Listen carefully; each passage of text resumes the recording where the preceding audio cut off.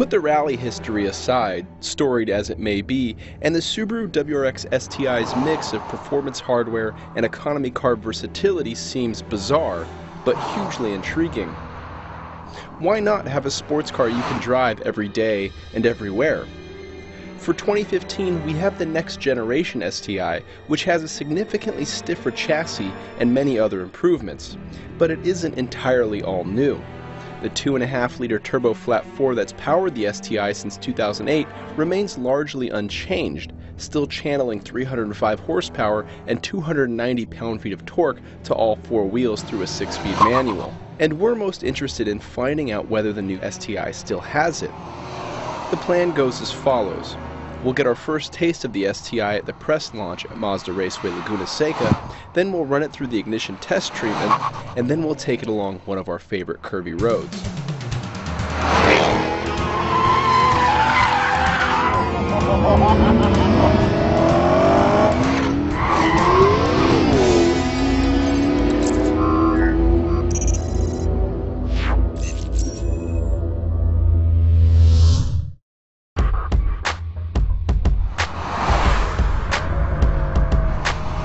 Now the STi on track, I've had a bit of time to warm up in it, and my initial impressions are pretty nice.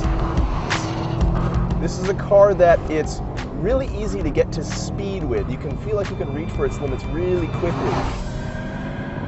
It has a rather forgiving chassis balance and a tendency to understeer. Once you turn the wheel, the car feels like it wants to turn quickly with it.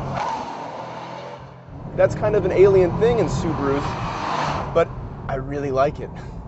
The car doesn't flop around like I remember the old STIs doing.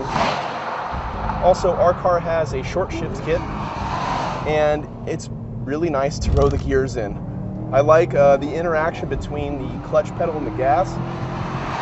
It's not difficult to get heel-toe downshifts right. The car makes it pretty easy. And the stability as we go over one here, into fifth gear at 100 miles an hour is pretty good. This car has a brake-assisted torque vectoring system, as we're calling it now, brake vectoring. And it's off when you have the stability control completely off, which we do now. This car on the track has different pads in it because a lot of journalists are cycling through this car and they don't want to burn the pads off. But I'm curious about how the torque vectoring system is going to wear a set of street pads. That's something we'll have to find out. Again, I'm impressed with the way the car comes into a corner, how fast it can get in, and the chassis balance mid-corner is really nice too because of the way you can set it up. Turn in, bounce. That's the best corner on the track as we go up to the corkscrew.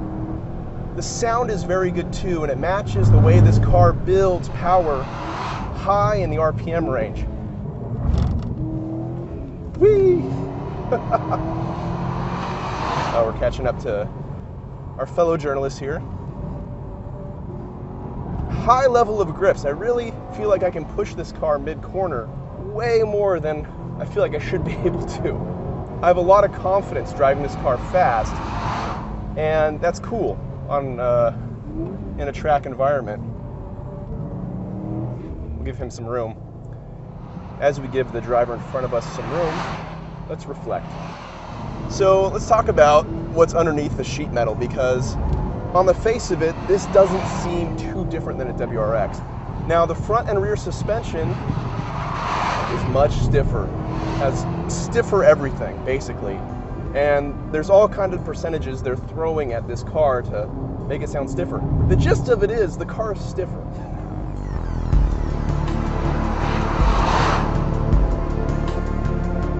Overall, this STi is pretty fun. First impressions, again, are very, very good. Surprising, almost. I was not expecting this car to be this fun, frankly.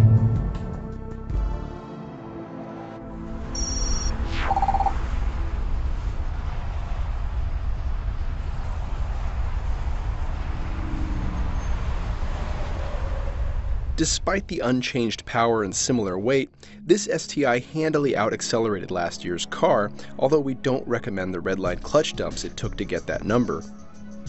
Short gearing requires a shift to third to reach 60, which the STi hits in 4.6 seconds. That's nearly a second faster than the new WRX. The STi maintains that gap to the quarter mile, reaching it in 13.1 seconds at 104.4 miles an hour. That's also 0.7 seconds faster than last year's STi. Peak stopping distance improved too. The Dunlop SportMax tires and Brembo braking system, comprised of 13-inch rotors with 4-piston calipers front and 12.4-inch rotors with dual-piston calipers rear, required 108 feet to stop from 60. The most telling benefit of the stiffer chassis appeared on the Figure 8, where the 2015 STi dropped its lap time by a large half-second margin. At 24.9 seconds, it's 0.4 seconds faster than the new WRX. Average lateral acceleration increased to 0.97 G.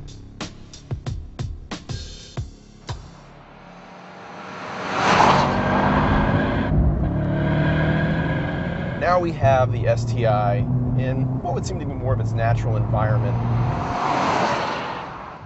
As good as this car handled on the track, as fun as it was to drive, I think the road is a true test of how fun these fast Subarus can be. You can just bomb down this.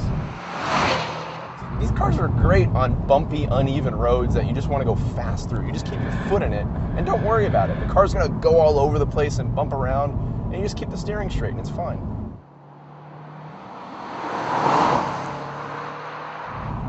Steering feel is quite nice. You still have hydraulic assist, while the WRX is an electric assist. And you still hear, like the previous gen STIs, you can still hear the hydraulic fluid going around as you dial in some steering input. But overall, the weighting is nice, the feedback is nice, and the response, I'm impressed with how quickly the car responds once you dial in steering input.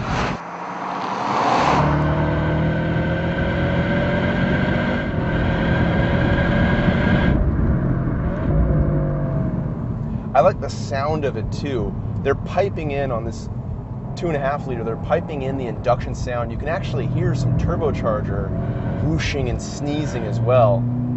And it's pretty cool at about 3,500 to 4,000 RPM. That's when it starts getting in the meat of it, it sounds like.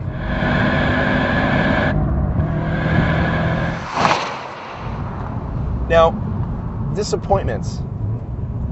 I'm disappointed in the fact that the 2.5 liter turbo is just a carryover engine. Now that doesn't mean it's a bad engine, it's just been around for a long time with the same horsepower and torque figures. They've done some changes to this, but it still feels very much like the engine that was in last year's STi. Right now though, I'm having a lot of fun. There's a lot of confidence in this chassis, there's a lot of confidence in this car, and it has an ease and accessibility with driving it. This car doesn't scare you. There's no worries here. In fact, when you're bombing down a mountain road that maybe you haven't been on before, it's a nice thing. As is, the STi makes no effort to hide its intent. You may think it's a responsible car. It has 4 doors after all and all-wheel drive, but it's not. You aren't fooling anyone. Just look at it. Look at that wing. Look at those gold wheels. Everyone knows the real reason. You just want to go fast. Now, Subarus receive no shortage of criticism on the design of the new STi. It's rightfully earned too, especially when you put the finished product next to the WRX concept of a few years ago. On the other hand, Subaru's never really been in the business of designing particularly beautiful cars, so perhaps we're expecting too much. Now, the WRX and STi are getting a lot of flack for not looking great. And, you know, it's probably deserved. Because, let's face it, they aren't attractive cars. But this is a bizarrely versatile, extremely unique car. And it retains those elements, those things that I liked so much about the last generation STi. So why STi? Because of the drivetrain. While the WRX makes do with just a viscous center diff and a nominal 50-50 torque split, the STi has an electronically controlled and adjustable center diff with a 41-59 split and locking differentials on both axles. Where the WRX begins to falter, the STi gives the driver just that much more control. Combined, it simply makes for a faster and better handling car. Graceful it's not, but the new STi is huge fun, and it succeeds in giving its driver both that versatility and big speed we love. While we're disappointed the engine hasn't been updated since 2008, and that you can't easily option gold wheels, and that it doesn't look that great, we keep coming back to one simple truth. The 2015 STi is the best driving STi yet. Oh yeah, bro. Got our helmets, got our Alpine Star gear. Oh yeah. Gonna ride really slowly on a mountain road. Cagers. That's what motorcycles have slang for cars. I didn't know that. Because they've got a metal cage around them. Cagers? Yes, they're cagers. I think you just made that up. No, that's an actual thing.